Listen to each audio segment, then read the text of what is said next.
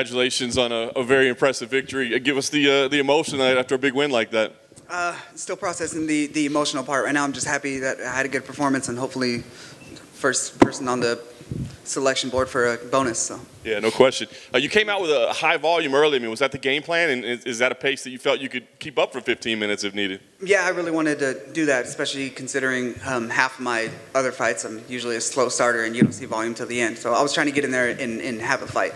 Nice. And working the body a lot, was that part of the original game plan as well, or was that something that you just happened to see in there? Yeah, working the body, that was one of the many things we were working on.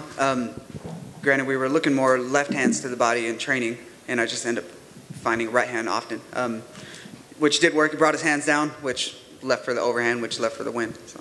Was good. So were you planning on that for the clinch at all, or is it something just in the moment? Is that like that overhand right out of the clinch? Is that something you drill, or was that something just that landed? That was just something. So we'd been drilling, catching the body shot and immediately firing back. Granted, it was off punches because he generally starts his combos with punches to the body. Just being in the clinch, I felt I blocked 2 knees with my elbow, felt the touch, went. And nice. That's all she wrote. I know you said you're still kind of processing a little bit. Can you just talk about, I guess, the importance of this? You know, you've had kind of some ups and downs, so to have a winning streak going in the UFC now, I mean, how important is this night for you? Very important. I think it's a big turning point for my career here, honestly. I think I was a little gun shy for what the moments were and kind of just thinking I could do better next time, which I still believe I can. But with that mindset going in, I don't think I could really show and do what I mean to do. Yeah. So are you that hard on yourself that you're going to say this wasn't like a great performance tonight? You're saying I could have done better?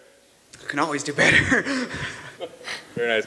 And last thing for me, you not really a call out, right? But Nathaniel Wood, I mean, is that a matchup that you've been thinking about, that you look forward to, or is it just an excuse to get to London, basically? Well, all those reasons. I think it's a great fight. I think he's tough. I think he's right in the direction of where I'm headed and where I want to be, and that's with the top 15 guys.